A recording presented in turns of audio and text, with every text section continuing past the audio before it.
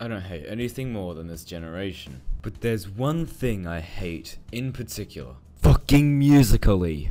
Musical.ly is a free app on the App Store, and yes, I did get it. And you can create your own cringy music videos. So I open up the app, and this is what I see. Something that I don't want to see. Alright, so here's my profile. I don't really give a shit if you follow me or anything. But here we go. This is it. My username is small under $1 million. I started off in Brooklyn. My father gave me a small loan of $1 million. I got a phone. Downloaded music.ly. I didn't even know what it was called because it's so shit, and hated it as I opened the app. My profile picture is my name, and there you go.